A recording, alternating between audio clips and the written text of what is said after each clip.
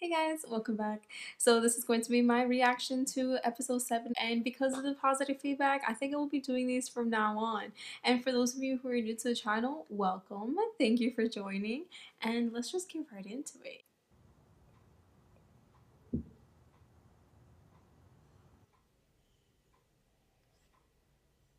本当に大丈夫なの？さあ入って。ご飯食べたの？外うろついてるんなら入ってくればいいのに。お母さんのことでそれで出てったの？何かできることあったら何でも言ってね。 Wait till she finds out what he did. ここうちだと思っていいからね。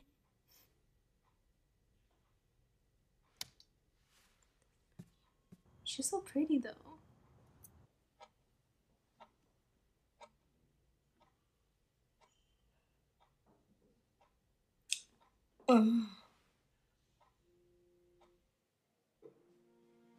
Get me around, get me around. シオンダンベ。ああ、そうそう。あれほんとウケんだよな。なあ、見た。じゃあね。じゃんけん勝負しようぜ。ああ、いいよ。お前何だ？俺パーです。じゃあ俺グー。 That's not how rock paper scissors works.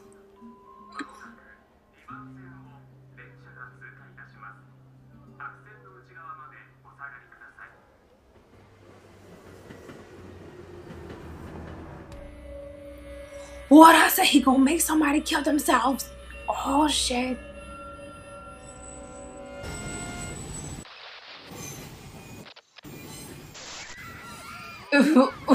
What? But or was this what he was telling Choco about? Oh shit!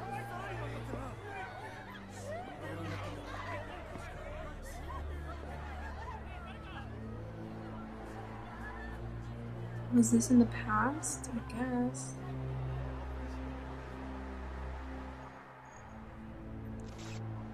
Damn.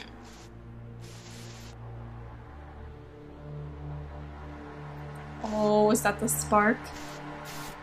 Oh shit.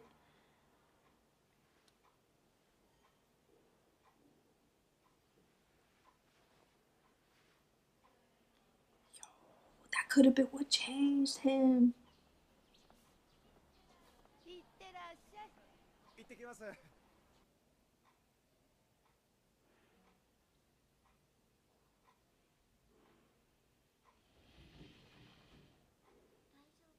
大丈夫？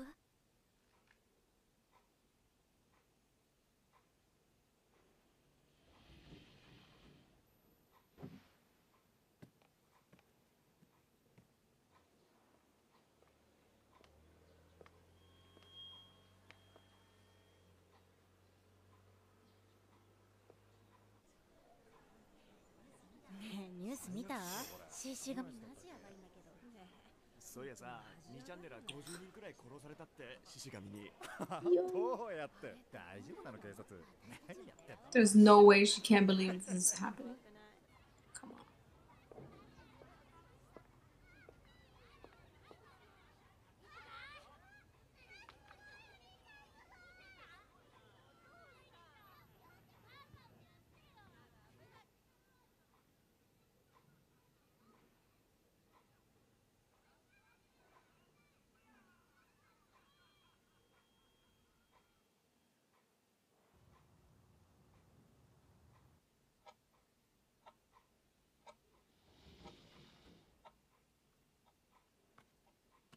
What's going on?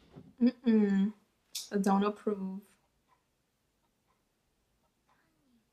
犯人早く捕まればいいのにね。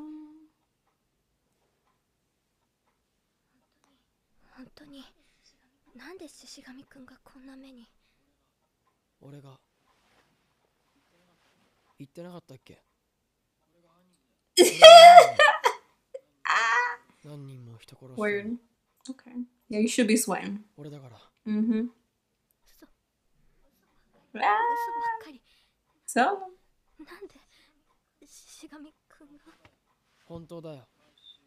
毎週知らない家勝手に入って家族全部殺して回った。 garbage. Your face. You next, bitch. ごめん。俺もう人間じゃないんだ。あの公園、あの夜、俺は死んだ。俺は違うものになってしまった。その頃からある考えが頭から離れなくなった。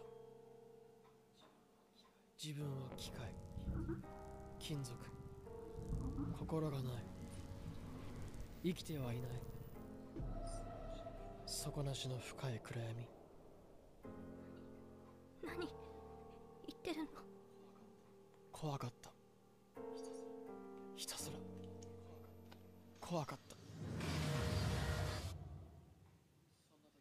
そんな時、昔駅のホームで飛び込み自殺を見た時のことを思い出した。まだこんな体になる前の夏のすげえ暑い日で、あの時野じ馬が写真を撮ったり逃げたり叫んだりしてたけど、俺は光を感じた。人の命が消えたことに。それで俺は思った。もうあの I 時の光 knew に it, かける yo. しかない。 He's sick from fucking start. Oh, now what's he gonna 自 do? 分の手で人を殺すしかない。それしか。完全に頭の中そればっかで取りつかれたように。老人、赤ん坊、男、女、関係なく殺した。相手が抵抗すればするほど家族の死を悲しんだり守ったりするほど俺は Right. 生きている He's 人間 sick だ。 as そんな感じがした。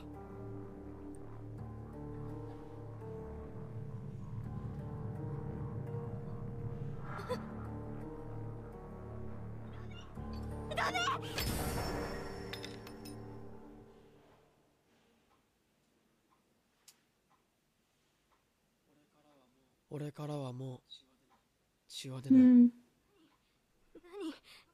言ってるのかわからないよ。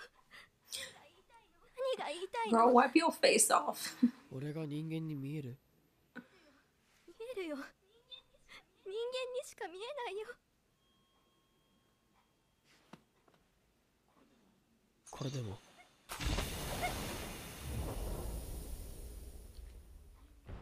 人間に見える。そんなのテレビのマジシャンのやつでしょ。 Magic trick. What the f- ちゃんと見ろよ。手どけろ。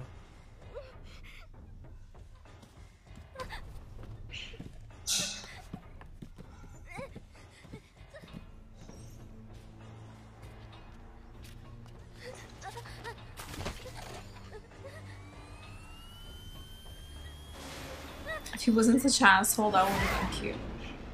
But he's an asshole.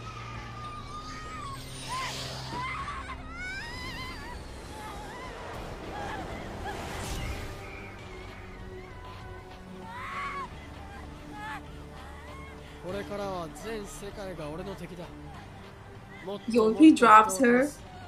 oh こ my の国の god. 人間を全部。 What? That's so.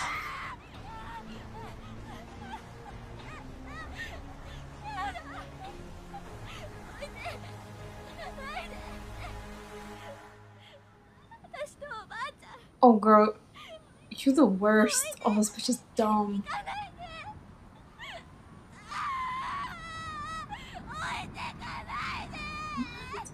今どういう状況か分かってる？意味わかんない。 Yo, even he knows she's stupid as fuck. 怖くないの？ Bitch, next level dumb. Okay. Drop her. Drop her, please. Okay, please just drop her.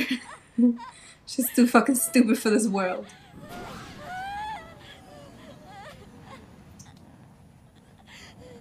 分かった。ずっと一緒にいる。ずっとお前の家にいてやるよ。本当。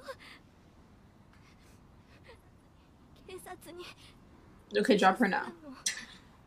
しない。俺確実に死刑だし。でもいっぱい殺してるんでしょ。その人たちの大事な人とか夢とか You still want him in your house, though. なくしちゃったんだよ。お前は俺にどうしてもらいたいんだよ。どうしようもないから悲しいの。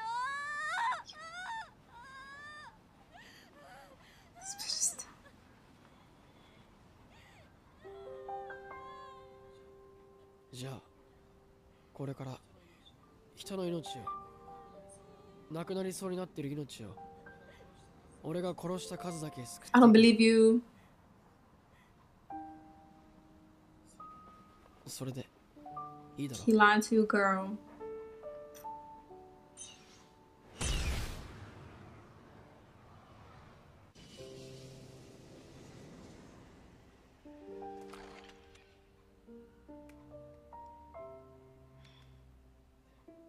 手あったかいな。獅子神くんもあったかいのに。I have very mixed feelings right now, okay? I kind of like this. Damn it, I don't want to like it. Fuck.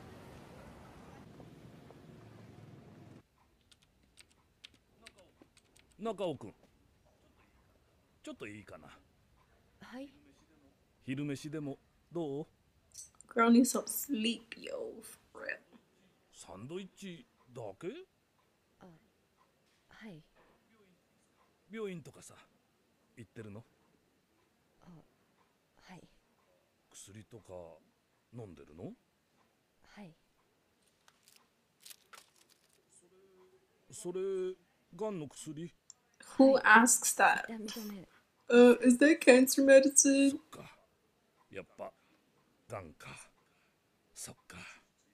手術いつ？しません。なんか手遅れだって。転移が早くて。小山さん、知ってるの？いえ、うち母親だけですし、体弱くて入院してますし。彼氏とか一緒に過ごしてくれる人は？いえ、 Yo, just keep stabbing her, like, so you're gonna die alone. 一人ぽっちか。そっか。まあ、なんと言っていいか。 So don't say anything, yo. Come 俺 on. にできることあったらさ、遠慮なく言ってね。ありがとうございます。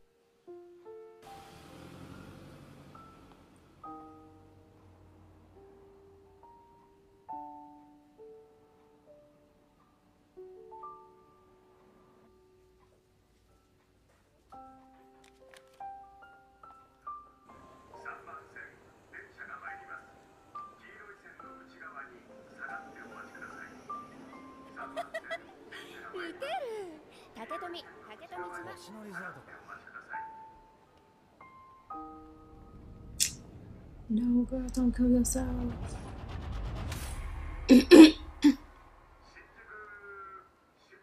Oh.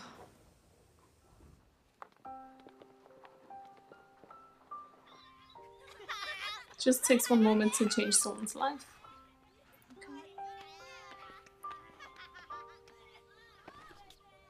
行きたい。行きたいよ。行きたいよ。行きたいよ。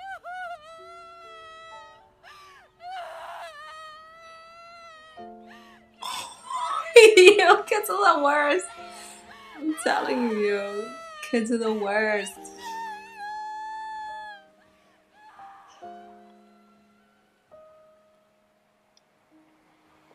何これ。バカにして。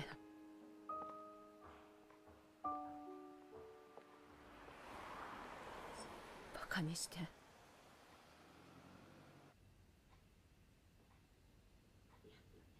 やっぱね、どうせ帰ろう。すみません。待ちました。Mm-mm. No, you can't change your life around now. はい、終わりました。明日病院で検査してみてください。治ってたらツイート拡散してください。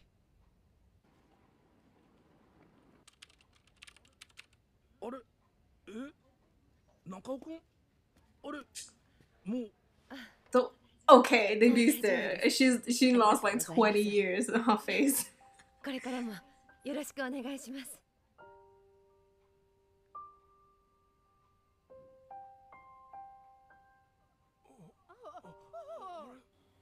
本当にお金いらないの？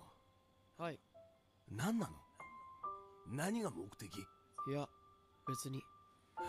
まあいいや。俺、金も持ってねえし。ちょっと手いいですか？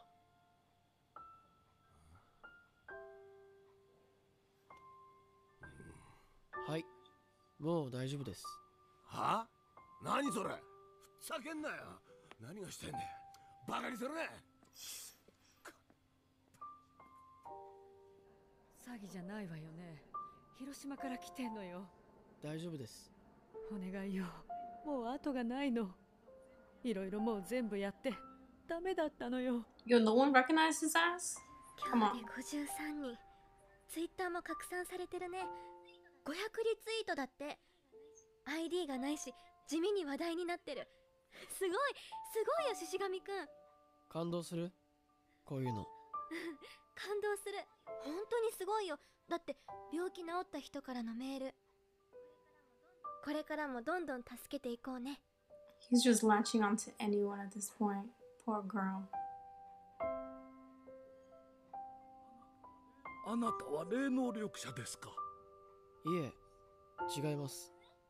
京都？どうやって行くの？新幹線？うん、飛んで。新幹線より早いし。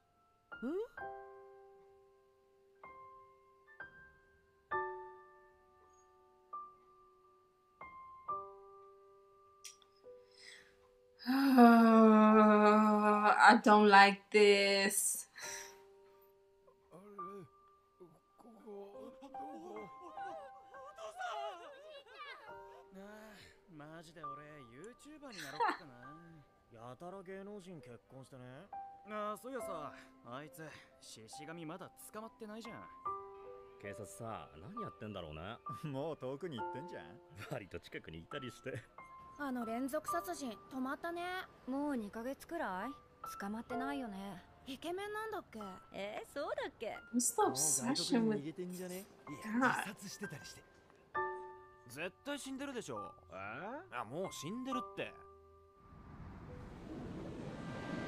Yo, but where Ichido at, okay? You need to catch this asshole. いいね。素敵素敵。毎日飛んでるのに飽きない？飽きない飽きない。一生飽きないよ。じゃあこれは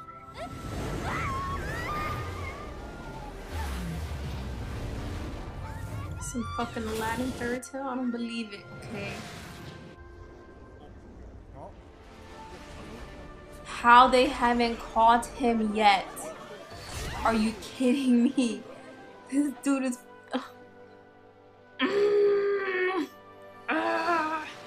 He's fucking flying! Jeez, so dumb. God. 最高。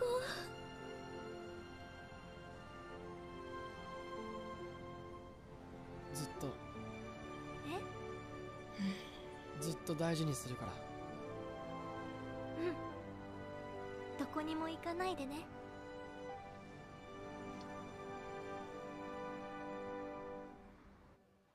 もうおばあちゃん食事中。 Girl does not care. よくない。長えおなら。もう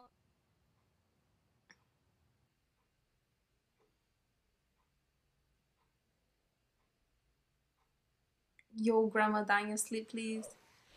Yes! Fucking yes! Yes! Yes!